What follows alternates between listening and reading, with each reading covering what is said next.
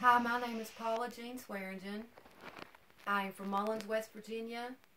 I currently live in Coal City, West Virginia. I'm a single mother and I'm 42 years old. Like most of my generation, I am a coal miner's daughter and granddaughter. I've lived long enough to watch the progression and regression of coal. There's something that really bothers me about what's going on with us right now. We are so divided. We have to deal with a singular industry-based economy, and we are bid against each other for basic human rights. I have buried my family to black lung, cancer, and watched them suffer from heart disease. I've seen my neighbors have black water coming out of their taps because it was polluted by coal pollution. I have seen some of the most beautiful mountains in the world be blown up. Some of our streams run black and orange.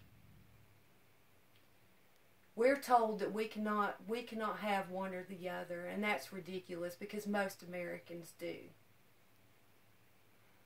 Our ancestors fought several labor struggles against this industry, and they won.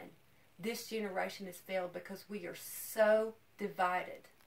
We are family, we are friends, and we are neighbors. We shouldn't have to beg for clean water for our children. We shouldn't have to beg and wonder where our next meal comes from when the market's down with coal. We shouldn't have to worry about self-serving politicians catering to coal barons instead of catering to our families and communities.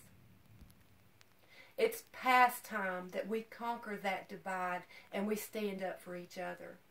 We can have a clean and stable economic future for our children, but it's going to come from us.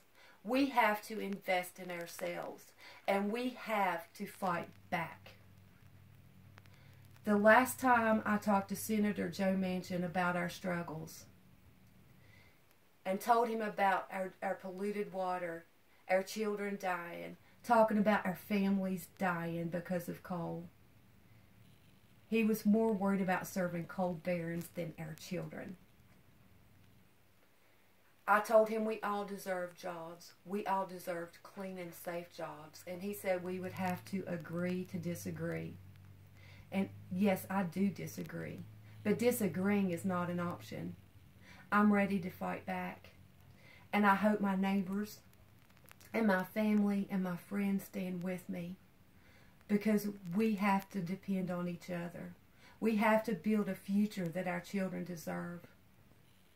I plan to primary Joe Manchin in 2018. And I'm asking you to stand with me. And hopefully, we can build a better tomorrow.